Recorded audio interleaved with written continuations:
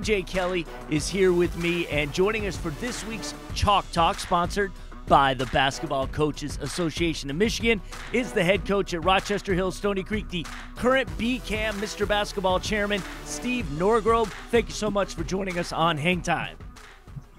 Thanks for having me. Happy to be here. All right, I want to start by talking about your background. How'd you come up in the game? Where'd you coach? Who were your mentors?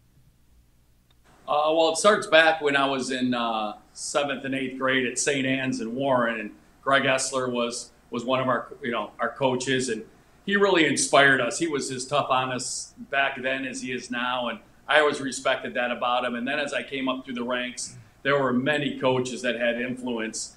But just thinking about the question, one coach that really influenced me was Dean Smith. I envied Dean Smith. I sent a letter one year when I was in college at Western, and he said, "Come on down and work camp."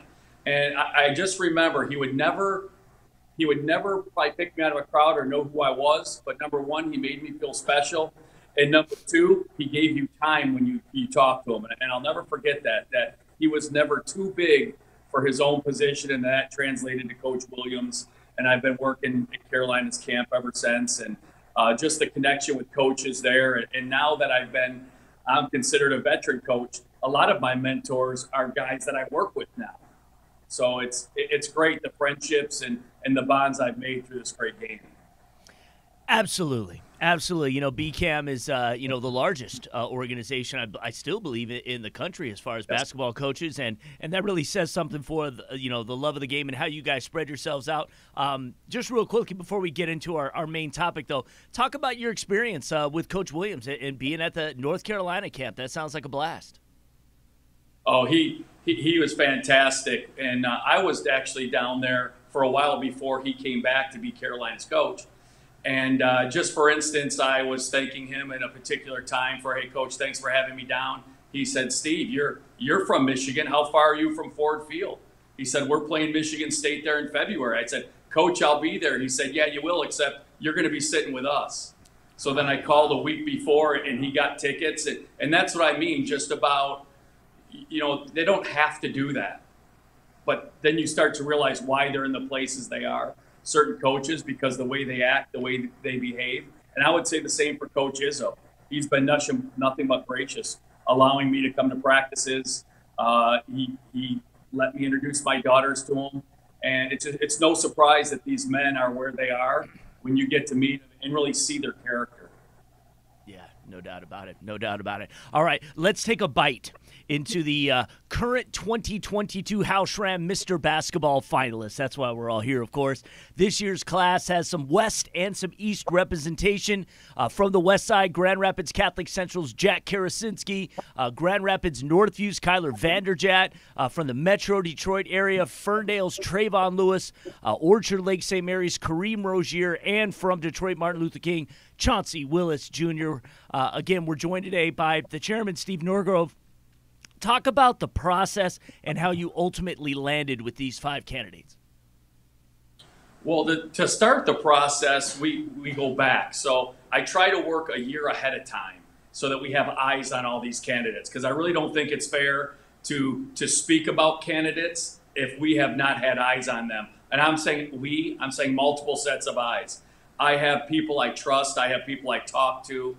I have a committee. I don't really divulge the names of those individuals because then they could be under scrutiny, and I don't think that's fair to them. They might be accused of liking someone, not liking someone, and I use people that I respect.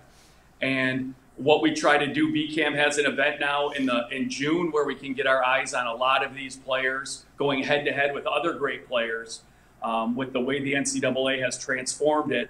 And then we just start chipping away at the list. And the one thing I want to reiterate, because sometimes people feel if they're left off the list, that is somehow a knock on a player. These are very high-level basketball players we're talking about. All these candidates are exceptional basketball players. And it's very difficult to come down to the top 5. Oh, yeah. And I know sometimes we can have scrutiny with who's picked and who's not. They're still fantastic basketball players. This year in particular, we felt we had a pretty – the lists I've sent to coaches and said, send me back names. These same names appeared on multiple lists of very highly respected coaches. And so we felt this year in particular was a more of a clean cut, maybe than so in some of the past years. Hey, I don't envy your position at all. I think that it thanks is for difficult. Stepping up, Coach. Yeah, and thanks for stepping up. I know I've talked with quite a few parents, quite a few coaches. I read social media and stuff like that. To me, I was like, well, thanks for watching the show. Hey, yeah. State champs. So it kind of put me in the position to catch some slack. So I know that you guys catch even that much more. But yeah, I really like the candidates that you have this year.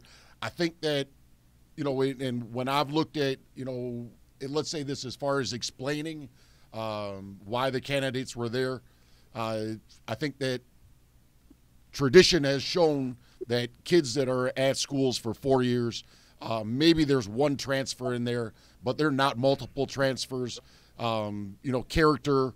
And to be honest, I don't think that any of the kids in Michigan's 2022 class who are on this list or might have been considered have any off-the-court issues or anything like that, and I think they're standout individuals, and they'll go on to be that and later on in life outside of basketball. And so, yeah, it's a testament for what you guys have done. But hats off to the 5 that have been selected, and then there are multiple other players that could have been on that list, and they definitely deserve their due as well. And hopefully we'll be able to see them at the Breslin Center, and they can raise a state championship trophy. And I know that in the past, we've had some kids. I remember specifically Torrey Jackson with Saginaw Buena Vista when they wound up losing. When the year David Kuhl wound up winning, I want to say like Deshaun Sims was in that group, maybe Tom Herzog or whatever. But right. I remember Torrey Jackson going out there and saying,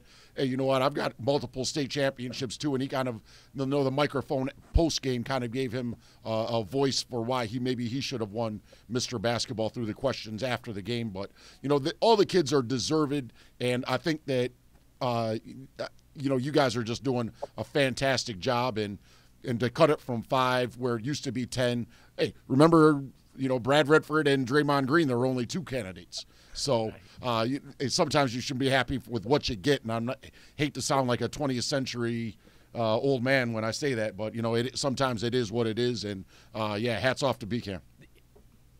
Well, you brought up a couple great points. First of all, I currently enjoy the fact that we're voting before the state tournament, because I don't always think a candidate based on their senior year should necessarily just be based on a run of 3 or 4 games. I know that matters, but I think it's a body of work, number 1. Number 2, some people forget this is coming from the Coaches Association. We're not a news outlet. We're not, we're coaches. So our viewpoint tends to be a little different than others, because you brought up the transfers. And I can honestly say it's hard to track players down in the summer sometimes. We're trying to get our eyes on someone. All of a sudden, they're at a different school. They have a different role. Something might have changed. Well, their stock may go up or down based on the experience that we're viewing them through. So maybe it's no fault of their own, but it's just the nature of the situation we're in. And then you mentioned the 5 candidates. We really don't have a hard, fast rule of how many candidates there are.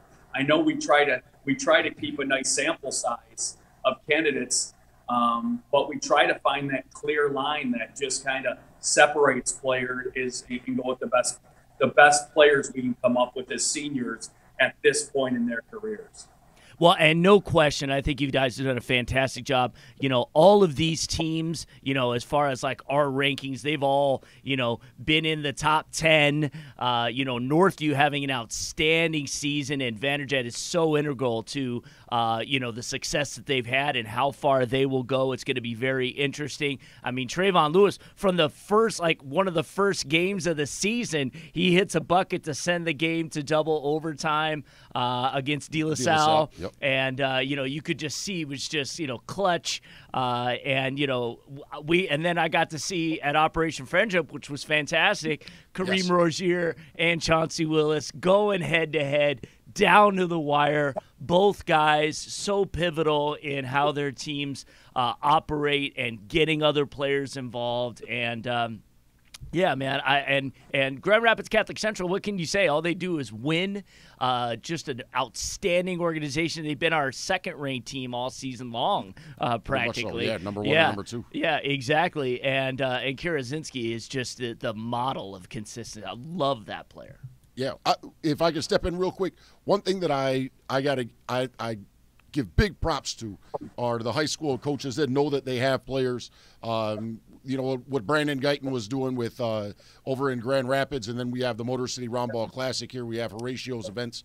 But, just in working with the scheduling, I always try to say, if they ask me, hey, let's see if we can get this Mr. Basketball candidate versus this Mr. Basketball candidate, just to make it, more efficient for you guys, or for, whether it be college coaches, because BCAM has – you have college coaches, you have middle school coaches, you have high school coaches. So a vast set of eyes can go out there and see for themselves with what we were talking about. And then I also think that during the summer, what you guys have done, and with some help with the NCAA and the new rules, just being able to have, the Reaching Higher, which was a one-day event, and then it evolved to a team camp. And I think that team camp is great just because you have a lot of voters that are going to be like we'd had at Grand Valley State this past year or this past summer, where you had the Mr. Basketball candidates there, and you could put eyes on them right there. And what you were saying, you guys, I think that it's special that you guys take that extra time to make sure that you're seeing players rather than just voting on somebody. Hey, that's I know this coach, and he's playing over here, and he's my buddy, and so I'll vote for him. And so I think that with everybody getting to judge, or let's say this, put their their own voting and stuff like that through their own eyes, or voting with their own eyes. Let me say it like that is special, and with as many voters as you have. Just being able to put everything down in that sample size, what Lorne was talking about, is great, as well as what you were talking about. But yeah, hats off. And I'll tell you this, Michigan has a lot of talent in 2023, a lot of talent in 2024. And wow, I'm going to games and I'm seeing all these freshmen playing. So that's just alluding to what I think 2025 will be.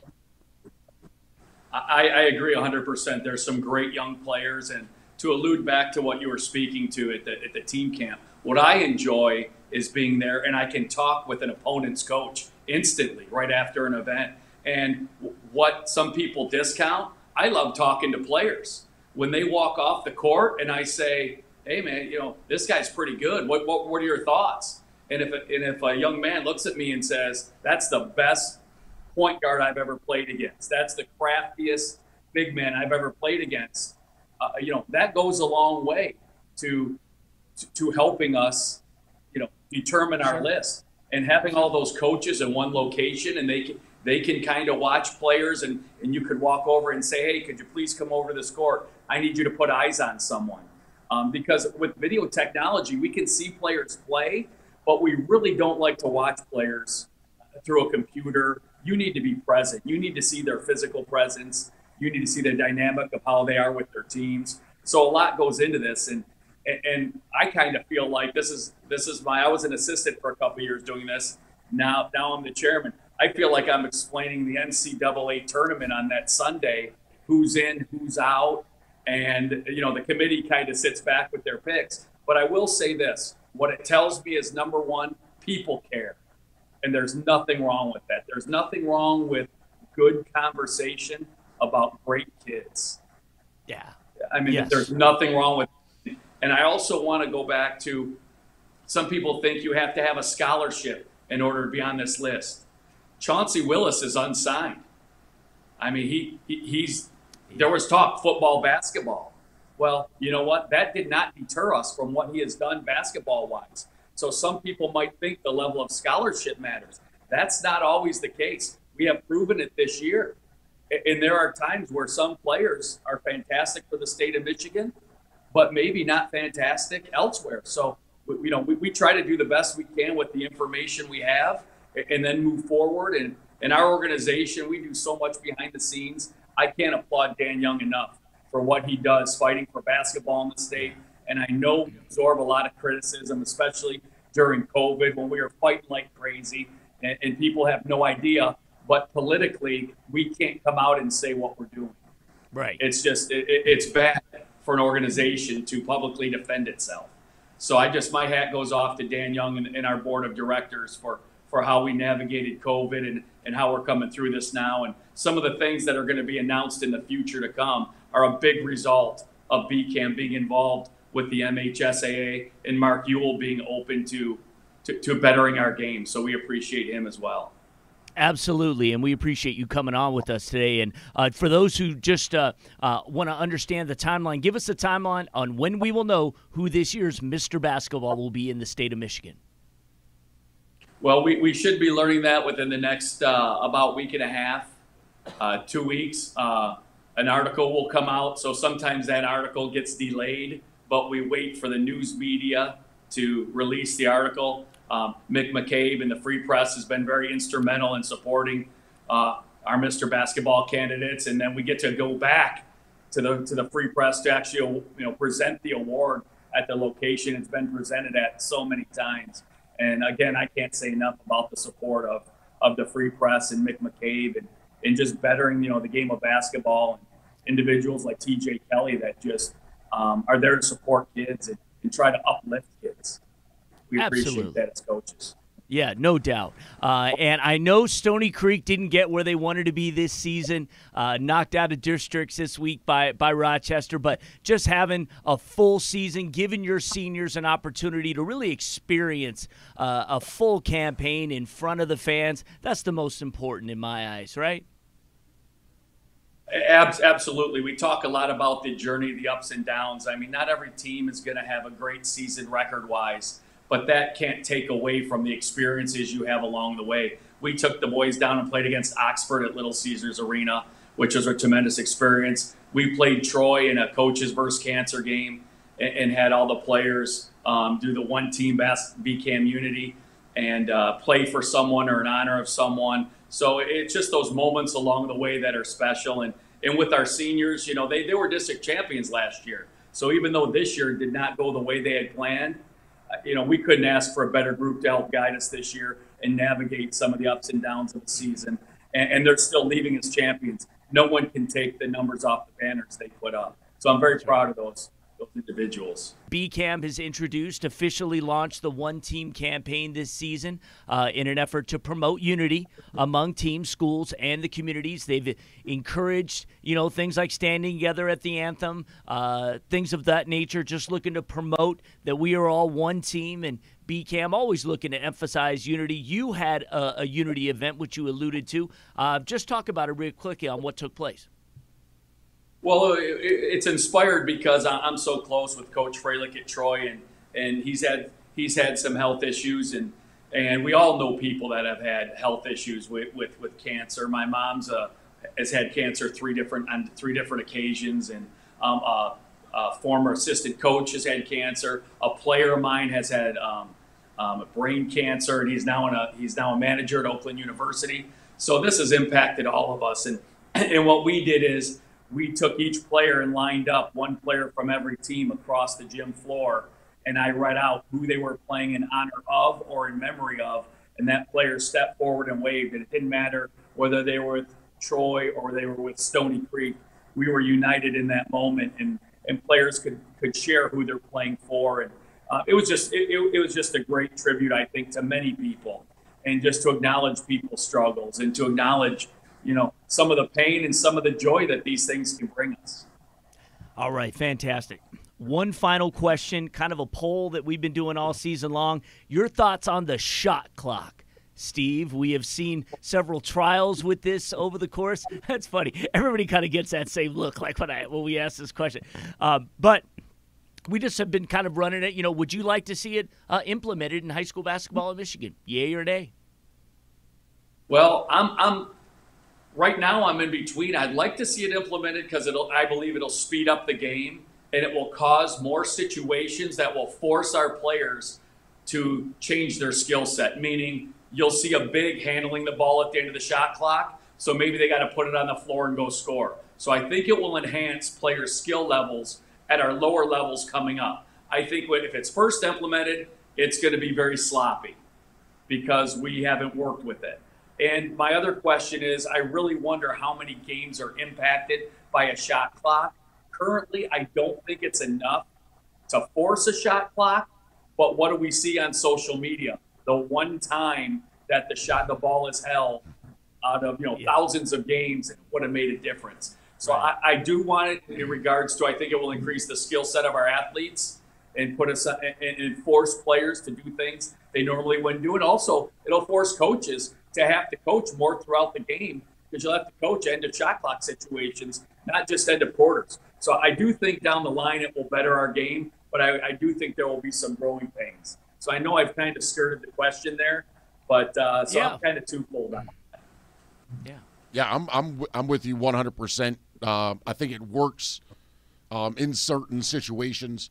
I dread the day of seeing like a state championship game where the halftime score is 8-9. Just because of teams holding the ball. I think that, just because a lot of times those teams are more competitive, that they're going to go back and forth.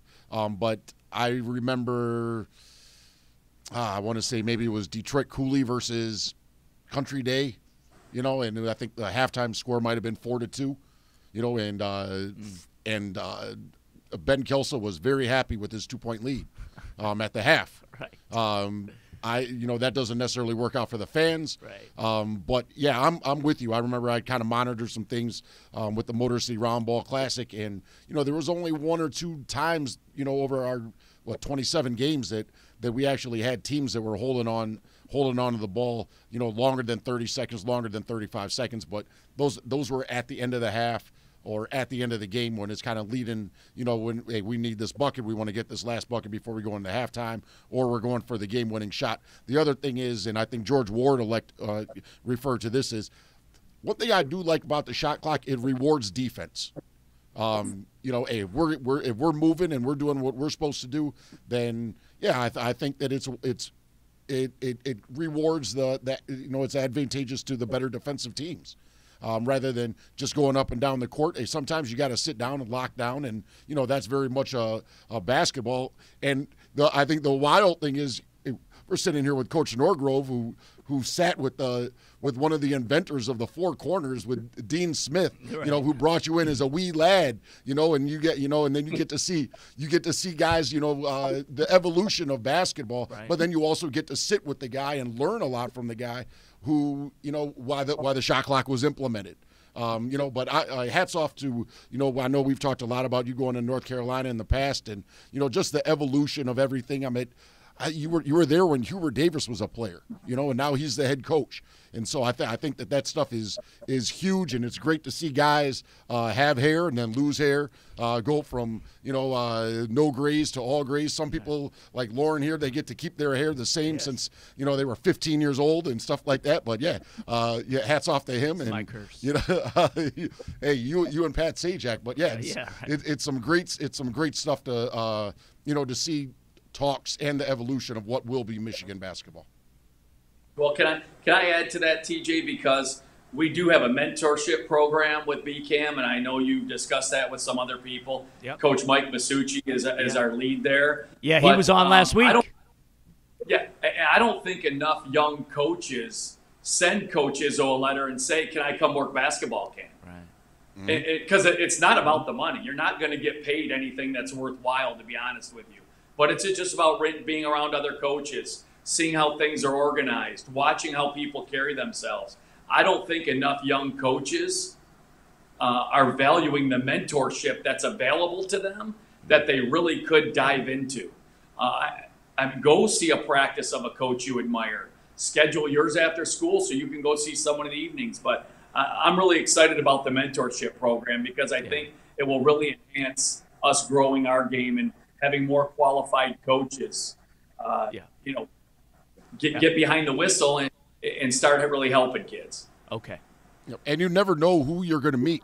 Man, I remember watching this kid who plays for Gonzaga right now, Drew Timmy. And I think I was down in Texas or something like that. I'm watching an event, and I found out that he's from Muskegon. I reach out to Jeff Smith, the current Oakland assistant, who was at Central Michigan, and I'm talking with him real quick, and he goes, yeah, I know his dad. We were roommates at Central Michigan's at a team camp years ago. As like a coaching clinic. And so you never know who you're going to run across. And I tell you what, I think that, when being in this for almost 20 years, it's great to see people that you might not have seen in 10 years, 15 years, or however it winds up working. And that camaraderie. And we have a lot more in basketball that brings us together, whether it be coaches for cancer, whether it be, the BCAM 1. But, I think that it's so important. In the fraternity that we're in, as well as with the women, as a sorority. But we have a lot more in common than we don't have in common, and I think that that's important to bring out. TJ, Lamonta Stone was my roommate back in 1993 at U of M's camp when the Fab Five was there, and Coach Fisher was the coach. So that's where I met him, was in the dorm room, setting our bags down to hustle to the gym to go run a station. Yeah. So it's just amazing. And then I'm walking with him 2 summers ago in our unified coaches walk in the city of Detroit. So it's just amazing how back in 93 we meet, we stay connected. Actually, I went and watched his son play last night. Yeah. So just the way you evolve through those connections is just, I'm very blessed with it. I'll tell you that. Yeah. Yeah, he's been commenting on some games recently, too, so Lamonte's still staying active. And, hey, Coach Norgrove, thank you so much for coming on Hangtime today. We really appreciate it, and we really appreciate you. Thank you.